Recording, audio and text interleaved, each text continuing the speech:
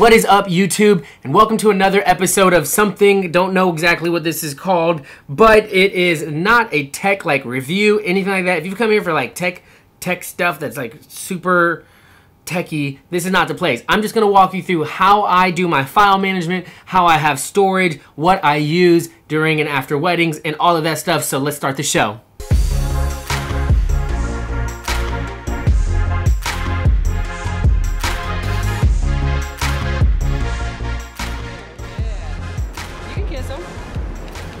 Perfect. All right, so a couple of things. First thing first, I think backups are necessary. So my friend, a good friend of mine, Benj Heish, he just did a video on his storage, and he talks a lot more about what he does, different than how I do it. We both do similar things, but you might want to go check out his video. Maybe it's going to be right here. I don't know. Maybe it's like a little bar up at the top. But go check out his video. His is pretty exhaustive, but he knows his stuff. He kills it. He backs up a lot of ways, more than I do. But I still back mine up, and I feel comfortable with mine. So I'm just going to walk you guys through how I do that. So the majority of the time, so what I do is I do same-day reception slideshows.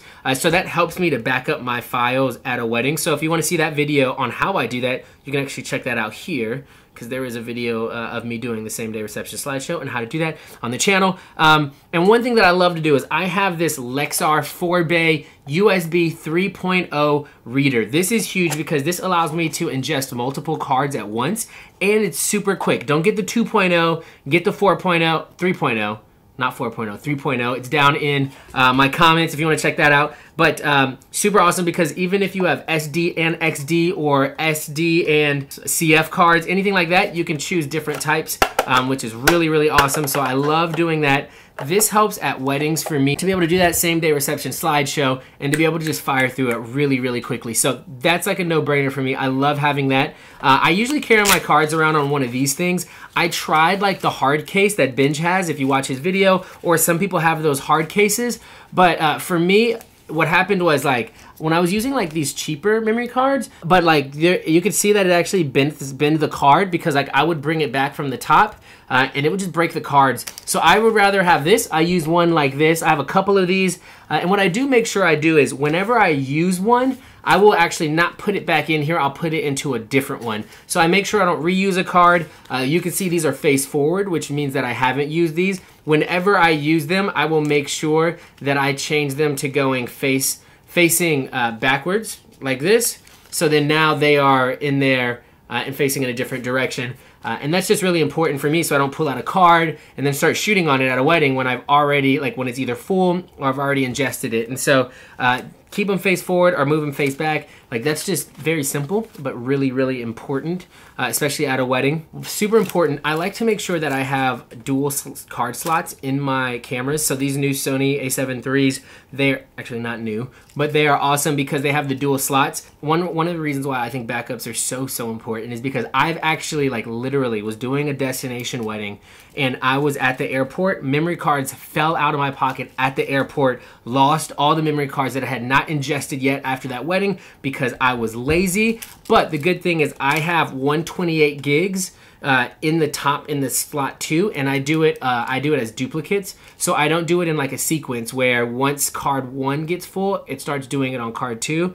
Like, no, I have it as like a duplicate backup on my second one, and it's a 128 gig. So I generally don't fill that up. I have filled up a 128 gig because I just shoot a lot of photographs. But I lost those cards, but the good thing was I still had the 128 gig in my camera, and all of those files and photographs were still on there, so I didn't lose any of their photos, which is awesome. So you want to make sure that you have good backup. You have 2 slots. I generally put the 128 gig, and then I'll go between like 64 or 32, just depending on the part of the day. I know since I do a same-day slideshow, I will shoot the 64 on the first part of the day, and then I'll use like smaller cards, like 16 or 32, after I ingest during during the reception, because sometimes I come back in for like first dances or stuff like that, and then I don't want to waste a huge card on just a couple of photographs. So I have that smaller card in between, and then I jump back to a bigger card for the reception. So I like to make sure that I have that backup card in there. And then if I am doing a destination wedding, I use this Western Digital My Passport Wireless Pro. The great thing about this is I can go ahead and, like, when I turn it on, so like let's say I turn it on, you can see that light blinking up here. What I will actually do is straight put the SD card right in here. And the great thing is this can also connect to my phone, so I can see the folder it goes into and all of that. But it will actually go ahead and start ingesting from this card for me, which is great. So I can take that 128 gig, just pop that in there, and then take my other 128 gig, pop that in there too, and then those are good to go. So I would suggest getting this, especially if you travel a lot for weddings or shoot multiple weddings on a weekend in different cities, anything like that. This Western Digital My Passport Wireless Pro is awesome.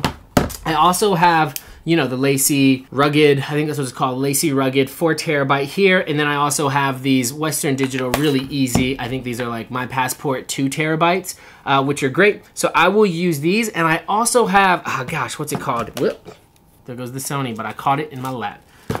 Quickness. I also use, let me look up this program for you. I can't exactly remember what it's called. Carbon Copy Cloner. So I will actually plug 2 hard drives into my computer, and it will actually redundantly back it up onto another hard drive, so that so then I have that extra hard drive space. Because here's the thing, guys, you don't want to lose the most important memories somebody has, like, in the world. So you want to make sure that you have backups of everything. Make sure that you are backing up those even while you're out and even when you come back home. So also make sure that you back up your gear too. Like, have multiple gears. I shoot with the money makers, and I shoot 2 at a time. But then I also have a backup Fuji in my bag with an extra lens. I have backup flashes. I have all of those things just to make sure, like, you never know if it rains and it ruins your camera, or if you drop a camera or things like that. You want to make sure you have backups, because, like, you don't want to be unprepared, and then when it hits the fan, like, then you're out of luck. And so you want to make sure that you guys are ready for anything that comes about. And so having that extra gear is super, super important. So I make sure I do that. Extra gear, extra flashes, I mean, I don't have extra lenses, but I have multiple lenses, which is good. So in case I drop one, which I've done, and I've shattered the Canon $2,000 Canon 85 1.2 glass all over reception floor before, but it's okay because I had all different types of lenses to go with that. So I have these multiple hard drives, and then what I do is I also have the Drobo RAID system here, which, if I don't know if you can see through here, but it has multiple. I use 4 terabyte. I have 5 4 terabyte hard drives, so it's about 20 terabytes. I know other people have more, but that's all the space I need right now, because I'll show you what I do to ensure I don't need too much space, but I still have backup. This right here is a Drobo Mini. I probably, if you want to start with something like this, because this gets pretty expensive, sure. I actually don't know if they even make these anymore. I would not suggest getting this if you could just go ahead and get this. I got this, and I used to travel with this like an idiot, and then now one of these hard drives is stuck in there. Won't come out. I was really, really upset because I had this in an no, I think I actually checked this on my carry-on. Everything you weren't supposed to do, I did. Check this with my carry-on. It broke. I tried to email American Airlines, and they were like, "You're out of luck. That's on you." So I still was able to get the files and stuff off of this, but it just broke, and I never used it again. But I had, but I used to take this with me everywhere. Like when I was a teacher, I used to take this to my classroom and edit from this in my classroom because I needed the files that were on here. So I was a little reckless with it, but I don't really take this Drobo anywhere. Let's go ahead and let's dive in, because I'm gonna show you how I organize all of my photographs from within this Drobo. As we come in here to the Drobo, we can see that I have it organized. I have all types of stuff in here, so I don't just have my wedding stuff in here, but I have anything that I want kind of backed up. So I have like my wedding photos, all those things, but I have anchor and veil photography, and then I have different parts of anchor and veil photography, what we do, weddings, pictures, and then I have it broken down into years. And so the years are, you know, exactly what they are, and as I talked about before, or actually, yeah, as I talked about before, I would delete the cold or the ingested files that I no longer like, so from over a year ago, because I have them all on here. So as we look in 2017, for example, I have files in here, Antyson and Trip or something, and then I can go in here to wedding, and just the cold ones are in here. But this is all the files, you know, like not all the ones that I gave them, but this is all the files that I thought that I liked the most out of that wedding. And so those are still in there, but if I were to go to 2018, so even this past year, and go in here and still look, I will still have these ingested and cold files in them. So now they are also on here, 2018, but I like to give it a little bit more time just in case somebody ever comes back and they're like, hey, do you happen to have this photo? Generally that doesn't happen, but I like to have it on both for now, because also what I do have is Backblaze. So now my whole Drobo, some people will say they back up their whole computer. I don't do that. I back up my Drobo only into Backblaze. I'm sure I probably should do my computer, but I don't really care that much.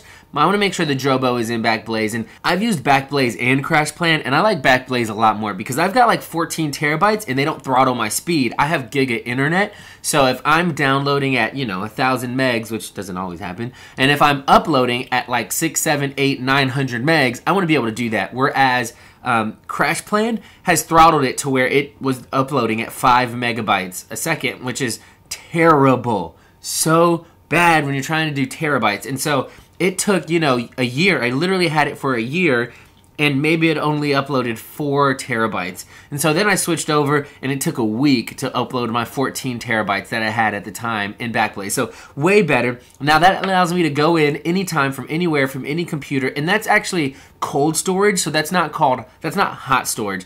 Like something like Dropbox is like hot storage, something that I can use often. Backblaze is like a cold storage where I would just go in every so often. I can't edit from it. I can't do anything like that. Now, the one bad thing I don't like about Backblaze is that it will, if I delete a photo from here, if I delete anything from here, it will also delete it from Backblaze. So I just got to make sure that I know that and that I'm aware of that so that I can kind of make sure that things are really well taken care of regardless. So I make sure that's like that and that's taken care of.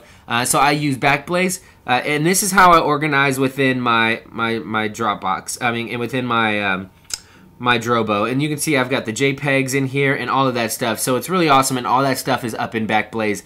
Another thing that I think is really important that I love to do is I have Lightroom.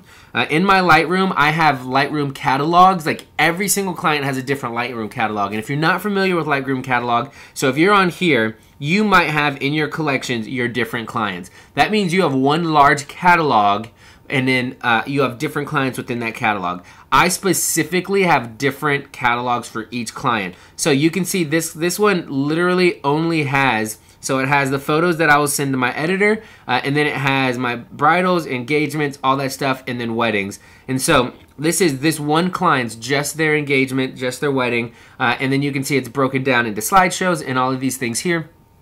And I keep all of these in Dropbox. So I'll show you what that looks like. So if I were to go into Dropbox here, I'd go to my photography, Lightroom catalogs, and you can see that I have all of my clients here. Now this is just from 2017, 18, and then now I actually archived the catalogs for my clients before that, so they didn't take up a whole lot more space in Dropbox. But I pay like $100 a year for a terabyte in Dropbox, which is amazing. So have this in here, and what I make sure I turn on when I ingest my files is smart previews. And the reason I do that is because from Lightroom, I can now, without literally taking any files with me, I can go to any computer in the world, download my Lightroom catalog with the smart previews, and edit on that computer, and not have to have my files, anything like that. Now, if I just take my computer, I can edit it from anywhere in the world, which is amazing and super helpful for me. So now they are like 3,000 by 3,000. So they're low resolution. You can't print them. They're low resolution previews, and I think they're only like 4 megapixels.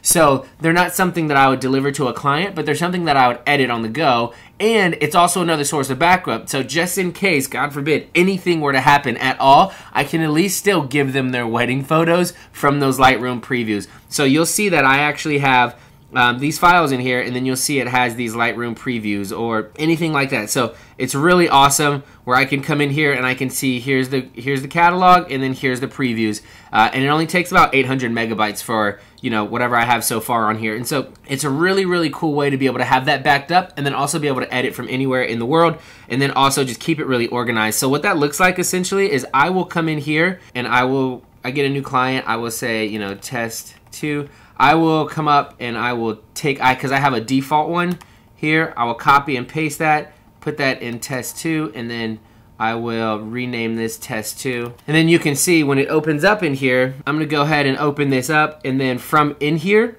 it will actually have all of those things defaulted. So it's super easy to do. Just create a new one, and that's kind of just what I did, and it makes it simple. So you'll see it defaults and has these already within it, which is nice. So I don't have to worry about that at all. It's already pre-programmed to be in there. So those are super simple, easy ways. I also use this app called Carbon Copy Cloner, which is cool. So you can see that I just re-downloaded it. But what that does is I will plug in multiple hard drives, and it will actually create a copy of that hard drive or just that specific whatever file, folder, whatever, onto another one. And it makes it really simple so that I don't have to even think about it really, but now I have multiple backups. So backups, guys, are super important. From there, this is what it looks like. So I have my gallery for my clients. I use PickTime, and this is a great way. As soon as I finish, I put them in here. And what I will also do, this is important, I will also use JPEG Mini. JPEG Mini is a really, really awesome way to compress your files and not have to worry about losing quality. So I've seen, you know, 15 megabyte files go down to 3 megabyte files and not lose quality at all. Like I've seen 3 megabyte next to the 15 megabyte blown up in a 30-inch print, and you can't tell a difference at all. So I would spend the $100 and use JPEG Mini. On this computer alone, I've saved 205 gigs. So if you use something like ShootProof, that is a online backup for your JPEGs and your clients, and they go by file size, this is amazing for you. This will save you a ton of money. So make sure that you guys are using all those things. There will be links in the show notes. They are amazing. I hope this is helpful for you guys. If you need anything, don't hesitate to let me know. I'm here for you. So if you like this, mash that like button, because bam, backup for life, yo. You know what I'm saying? So make sure you are backing up. Make sure that you are taking care of your clients, making sure you're taking care of your just well-being in your mind, just knowing that these things are all backed up and you know exactly where they are. And make sure you like and subscribe to keep up, because we're going to keep y'all updated with some ballin' videos. All right? Y'all have a great day, and I'll talk to you later.